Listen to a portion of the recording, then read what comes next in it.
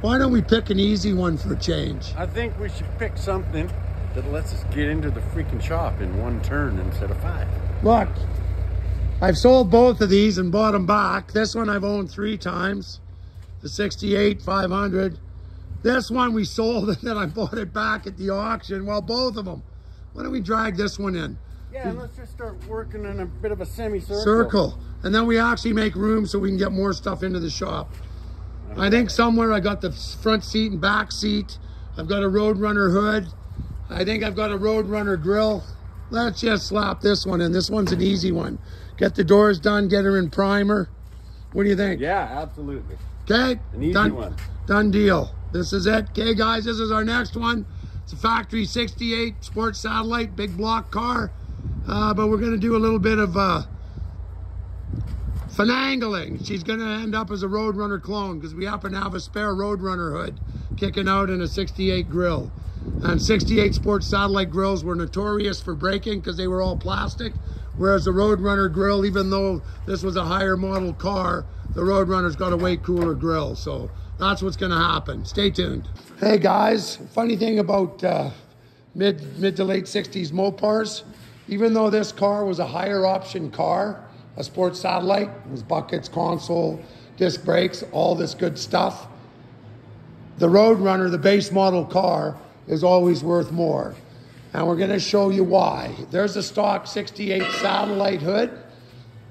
You know, not bad, good looking hood. It's got some lines, but here's the same car with the addition of a Roadrunner hood. Totally transforms the whole car. What do you guys think? Guy goes stock, or guy do a little bit of a couple performance upgrades. There's the Roadrunner hood, and they're hanging on the wall for the last 7 years. There's a 68 Roadrunner grill that just might magically find its way from the wall into the front of this car. Ooh, baby, ooh, baby. Claire, what do you notice about this dash? What do you notice about this dash? Besides, there's nothing in it. Just a nice dash pad. You know what else I found outside the other day looking for junk? What? Come here, I'll show you.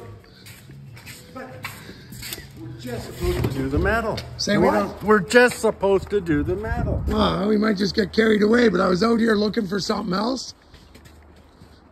And, believe it or not, what to my wandering and wondering eyes should appear? I couldn't guess. Me neither, but, oh, look. You know what that is? You know what this is? A dash. What's it say? Sport satellite. Oh, sports satellite. And you know what year it is?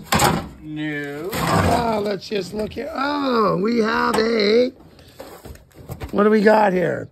Our premium, satellite premium, 2-door hardtop, 318, 1968.